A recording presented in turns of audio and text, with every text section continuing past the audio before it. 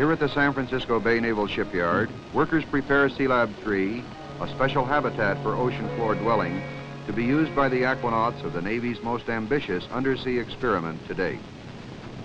Already used in SEALAB II, major modifications to the cylindrical habitat were the addition of 2 rooms to the ends of the central section and an anchor ballast tank which would allow the habitat to remain level on the sloping ocean floor.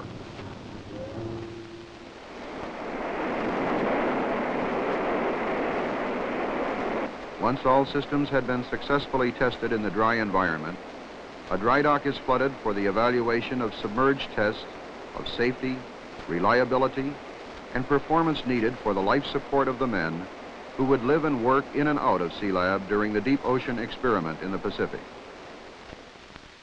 By nightfall, SEALAB was almost completely submerged, enabling an aquanaut to exit from the diving station and check out his semi-closed breathing apparatus, or if man is to effectively explore his new frontier, he must have ample mobility. Primary objective of the SEALAB III program is to evaluate techniques and equipment being developed and to extend man's capabilities to the limits of the continental shelf. Essential to this capability is a deep diving system for eventual use by the fleet.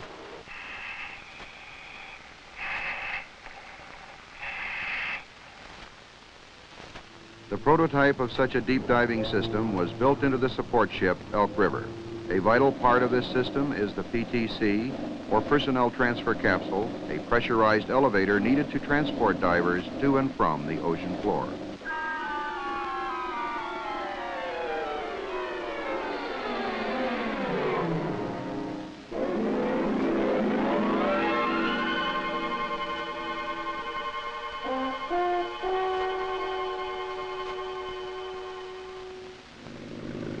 Dress rehearsal site for the evaluation of special tools and equipment used by the salvage and construction teams in their parts of the ocean floor program is held near Anacapa Island, California. Like a couple of ocean astronauts, the divers don special headgear that provides protection, two-way communications, and a breathing system for life support.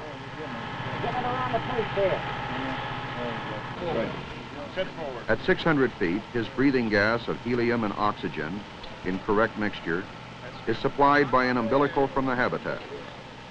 Fully dressed, the aquanaut must carry 140 pounds of equipment. Man, get ready to go in now. Go, go.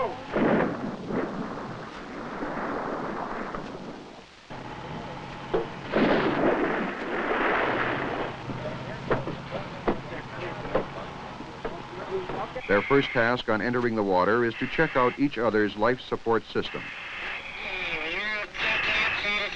The 60-day ocean floor program will consist of experiments in physiology, oceanography, construction, search recovery, use of marine mammals, and salvage.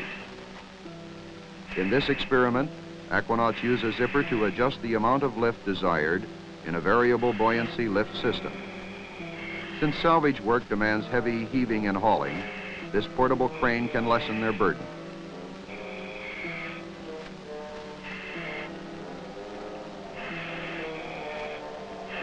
Because the cold water is numbing and saps his energy, special tools such as this must be designed for the diver and are evaluated in the actual ocean environment. A diver tool test stand serves as a workbench where the performance of tools is actually tested. One of these is an explosive stud driver, using gunpowder as a source of energy to drive studs through 1-inch armor plate. A human factors expert notes the time needed to complete each task, comparing their reactions to other environments like outer space.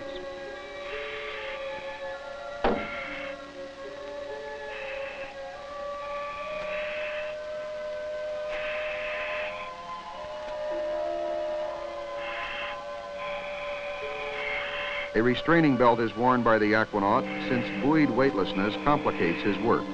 He tends to turn along with the drill, and if he hammers something, the reaction pushes him away. Who's going in first? At the same time, members of the construction team were about to practice their part in the ocean floor program to build a 15-foot tall house on the sea bottom. Using special lift devices and equipment, they will assemble 3 large concentric iron rings into a dry storage and repair facility. I'm at the control console. Okay. All right. Get ready to operate the winch. Okay, down on the winch. Down on the winch, all right. Inside this is low. The lower ring is lifting off the bottom. The ring is lifting off the bottom. Lower ring coming off the bottom. Hey, Larry. Topside, this is Red Diver. Could you turn the volume up between diver to diver? Give us more volume, Blue. Thank you. Looking good, Larry. Just want to get a picture story. Now, Larry, okay, is the trolley line flat yet? Is the trolley line... Techniques learned in this experiment can lead to construction of other, larger structures and will eventually be the forerunner of major industrial and research complexes on the continental shelves of the world. At Point Mugu, California, another part of the ocean floor program is in progress. 3 aquanauts are introduced to a sea lion named Gimpy. She is one of 5 marine mammals trained to assist man in his research in the depths. Each underwater mammal has its own talents. The sea lion can streak from the surface to 600 feet in less than 30 seconds.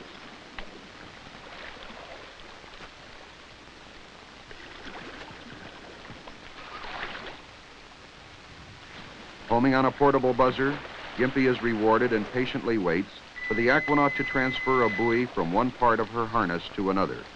This training helps the mammal accept tools, mail, and geological samples when she eventually acts as a messenger from the surface to the aquanauts below.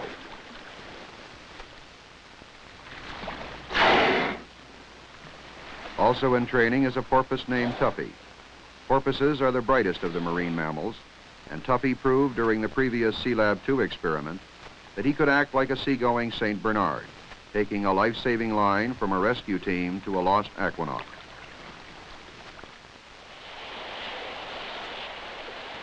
With all modifications completed, the habitat is placed on a barge and towed from the Naval shipyard at San Francisco to its next stop, Long Beach, California.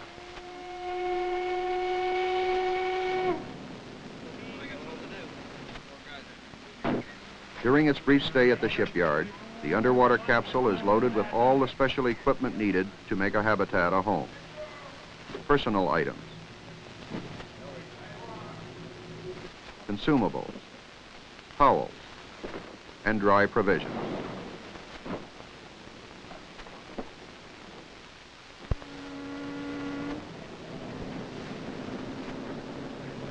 Meanwhile, the surface support vessel Elk River was departing from the San Francisco Bay Naval Shipyard and heading to the experiment site, an ocean engineering range on the leeward side of San Clemente Island. Once positioned in a 5-point moor, the Elk River begins final testing of the deep diving system installed during its conversion. A large gantry crane lifts the pressurized elevator and moves it forward for lowering through the center well.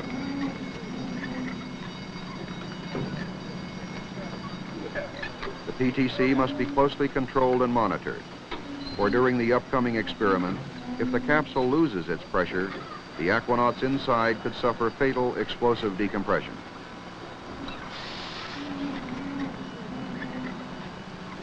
Use of these capsules allows quick, safe transfer of aquanauts to and from the ocean floor.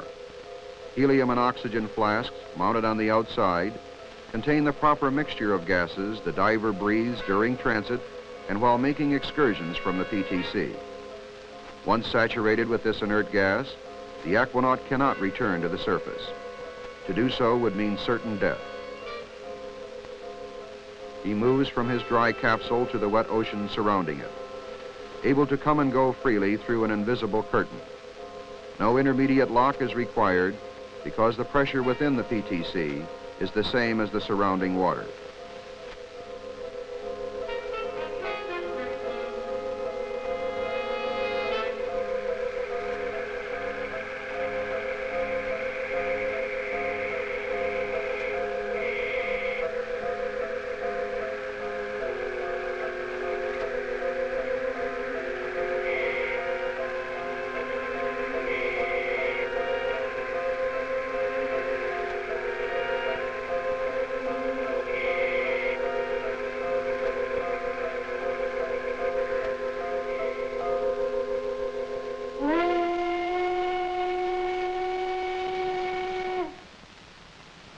The salvage ship, USNS Gear, tows the fully loaded habitat on the last leg of its journey from the shipyard at Long Beach. Arriving at the experiment site, it awaits offloading by the large floating crane, the Marine Boss. As the habitat is pushed to the offloading site, aquanauts make final preparations.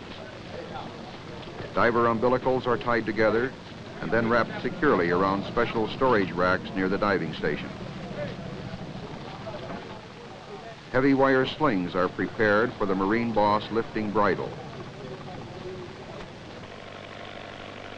Now the large crane must lift more than 300 tons of ocean floor dwelling. The SEALAB, resembling a railroad tank car, is almost 70 feet long and is painted a bright yellow for underwater visibility.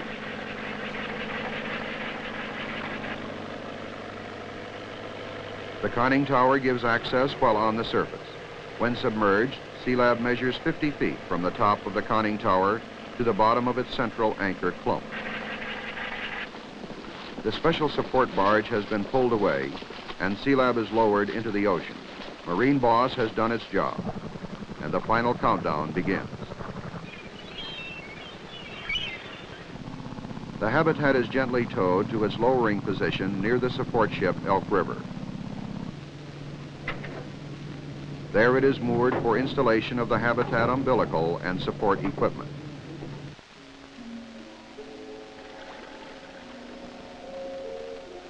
Divers inspect the habitat as it rests in its moor. Cables and fittings are carefully checked.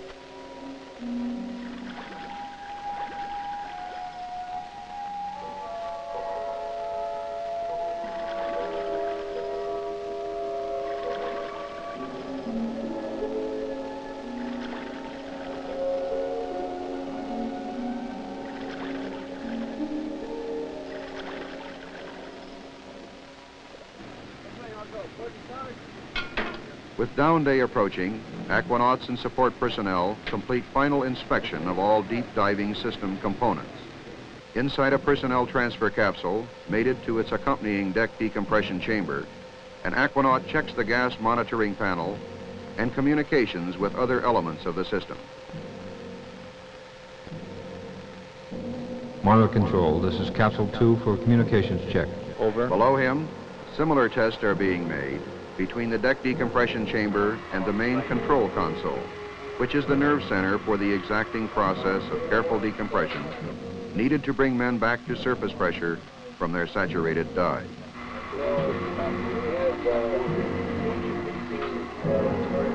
Full control, main deck. Full control line. Yeah, PTZ.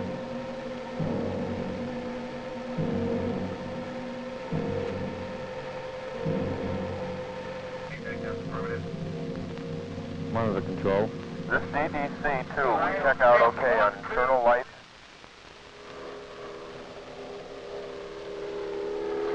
The next morning, everything is in readiness for the lowering procedure.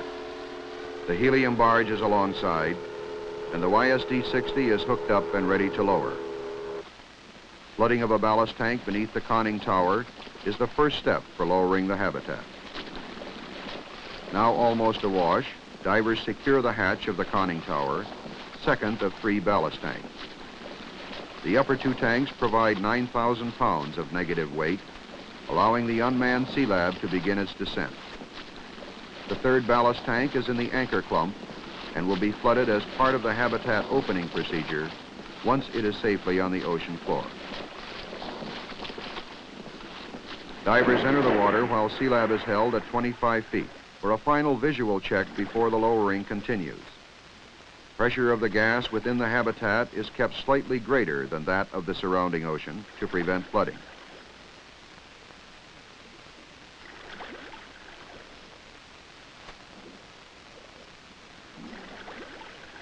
As the habitat is slowly lowered, personnel on the Westinghouse support ship Search Tide ready their dry submersible Deep Star for its first observation dive.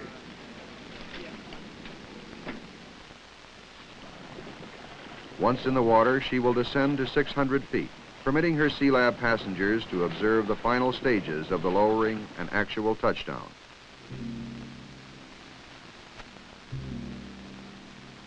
Bottoms in sight. Elk River, this is Deep Star. The lab, it appears that she's going to make a beautiful landing.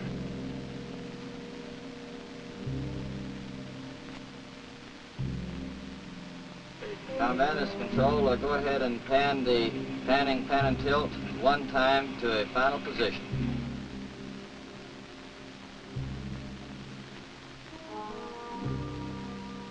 During the night, a remote-controlled camera system monitored the habitat, while closed-circuit television cameras provided a close watch on the pressure balance within SEALAB.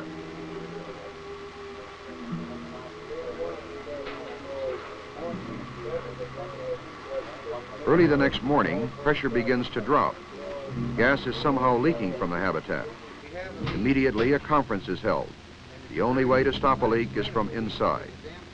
The decision is made to compress 4 of the 9 men more rapidly than planned, so the unbuttoning crew can get into the habitat ahead of schedule. The aquanauts are given the go-ahead. Okay, I'd like to get all members of Team 1 over here. I got 3 in there and you 4, that's 7. Arriving at the deck decompression station, the 4 aquanauts discuss the unbuttoning procedure and receive their final instructions from the diving officer. Okay, guys.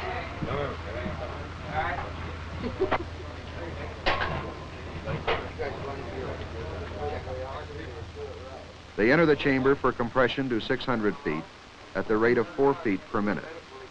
It will take 2 1/2 hours for their bodies to be equal to the same pressure they will experience on the ocean floor. Diving officer, make your deck 14 feet on air. All right.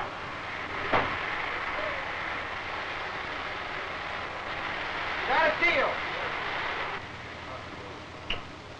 The remaining 5 members of Team 1 enter the other chamber for the planned 15-hour saturation to depth and to undergo physiological baseline studies.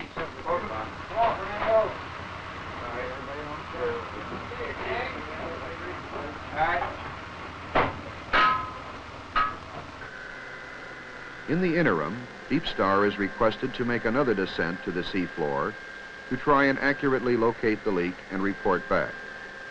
This information is given to the 4 aquanauts preparing to descend.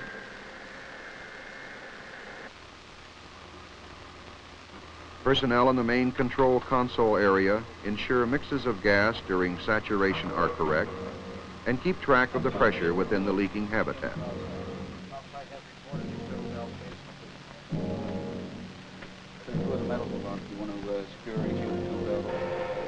The 5 men undergoing standard pressurization busy themselves reviewing their assigned tasks and discussing the problem facing their teammates in the other chamber.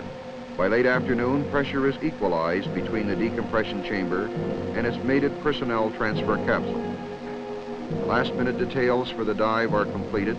The 4 aquanauts check their pressurized elevator before entering for the long ride to the ocean floor.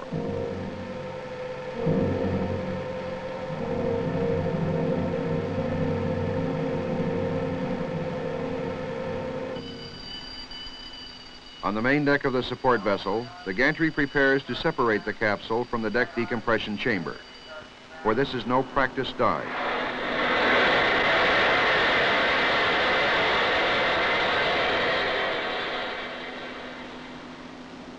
The seal on the hatch of the capsule must hold, as the aquanauts are living at the same ambient pressure as that of the ocean floor, almost 280 pounds per square inch, 19 times greater than at sea level.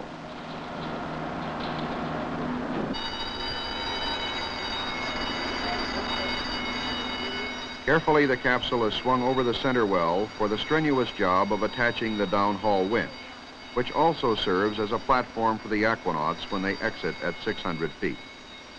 Man's maximum working depth in the sea, until recently, was considered to be 380 feet for 30 minutes with hard hat diving equipment.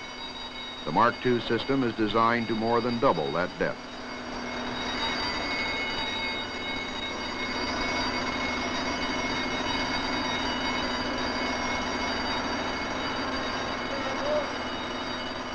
The capsule then transfers to handling davits, used with the main strength power communications cable, which is the aquanaut's lifeline to the surface.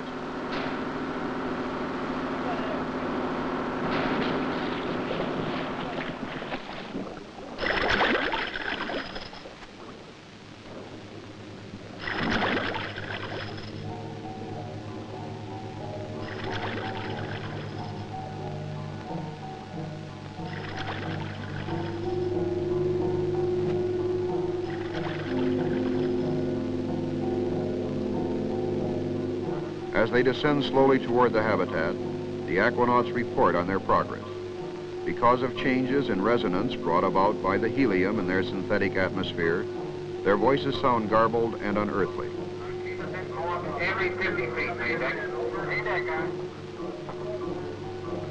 200.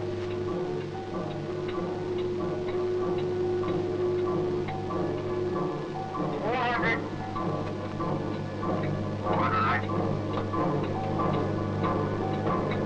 450.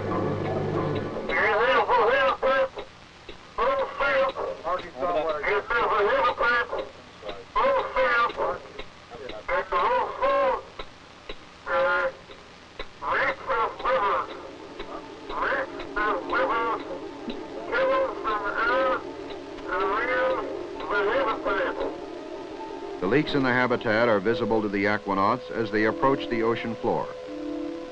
Gas is escaping through penetration fittings in SEALAB's hull, and more gas must be pumped down from the surface to keep the habitat from flooding. With their elevator on the ocean floor, aquanauts Barth and Cannon hook up their umbilicals and head for the habitat. They must flood the anchor clump ballast tank, ensure the habitat is level, and release gas to blow out the skirt or area beneath the entrance to the diving station before opening the hatch. Ballast tank number 3 has been flooded, and the skirt has been blown. Topside personnel watch Bob Barth through closed-circuit TV. He should now be able to open the hatch, but is having trouble with his breathing, and must hit a bypass on his rig to increase gas flow.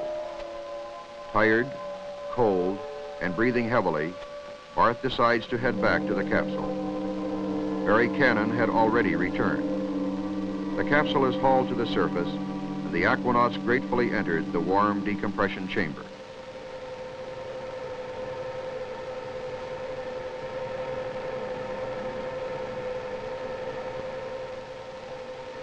But the problem has not been solved. In the pre-dawn darkness of the following morning, the decision is made to send the men down on a second dive. The leakage is worse and must either be stopped or the experiment aborted. The aquanauts return to the personnel transfer capsule for a second journey to the 100-fathom depth.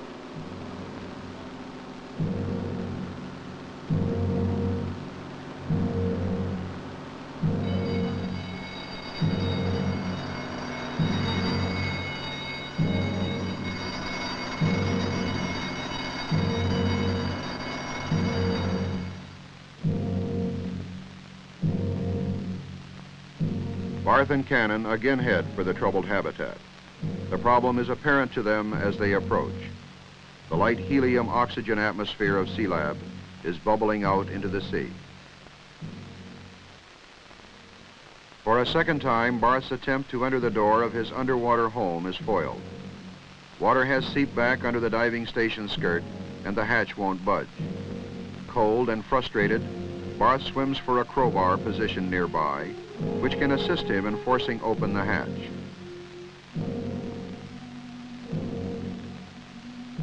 Returning, he sees his partner Barry Cannon in trouble on the ocean floor. Dropping the crowbar, he rushes to Barry's aid. Cannon is shaking. His mouthpiece has come loose, allowing his vital breathing gas to escape. Struggling with the now unconscious body of his friend, Barth carries Barry to the diving station ladder. Propping Barry up, Barth tries desperately to give him breathing gas through the buddy breather regulator carried for just such an emergency. Again he tries. Still again, he tries to force the mouthpiece with vital gas into Barry's mouth. Suddenly, Barth himself begins having trouble breathing. His ears ringing, he feels as though he is going to pass out. Clasping Barry, he heads for the capsule and help. but he and his teammates' heroic efforts were to prove futile. Barry Cannon was pronounced dead on arrival at the deck decompression chamber.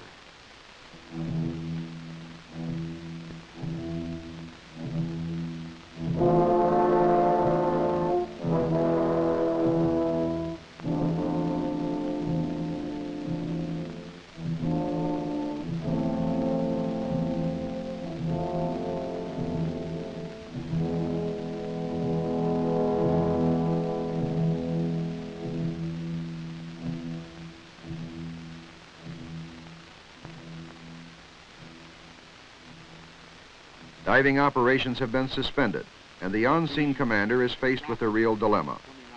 How is he to get the habitat back to the surface? It is still leaking badly and has the added weight of 17 tons of seawater in ballast tank number 3. Aboard the YSD-60, engineers prepared to make modifications to the counterweight system in order to handle the additional 17 tons of weight. To do this, 20,000 pounds of additional weight is added to the counterweight, bringing its total to about 35,000 pounds. And the weaker points in the raising system are either bypassed or strengthened by on-the-spot bracing to prevent buckling. The crane boom and the midship pulley were bypassed by cutting the aft I-beam to permit the actual lift from this corner of the ship. With the lifting problem solved, the helium barge was running out of gas. The air compressors on the support vessel couldn't keep ahead of the leaks. An urgent call for help was sent to a submarine with powerful air compressors. The question was, could she arrive in time to help? By nightfall, the lift had begun, and the submarine Diodon had arrived to handle the pressure problem. When the habitat was at 100 feet, divers entered the water to blow the ballast from number 3 tank and to attach nylon lines to guide SEALAB into a clear area for surfacing.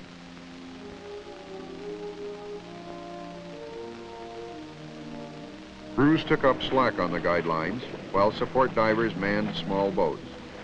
Then, suddenly, gurgling and gushing, the habitat surged to the surface, safe after engineers gave her a 1,000 to 1 chance of ever getting off the bottom.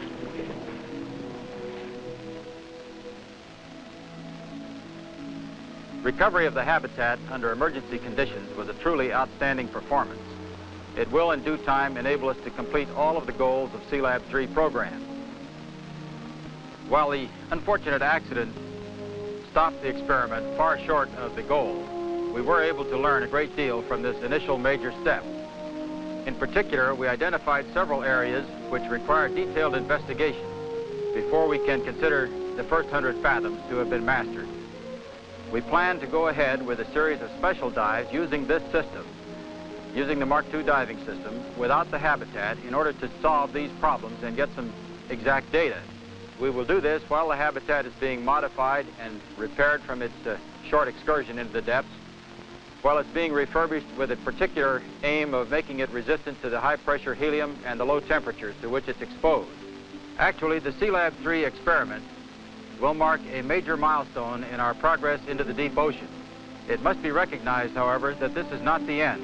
Both industry and the Navy must continue to seek the means of diving deeper and longer and in safety.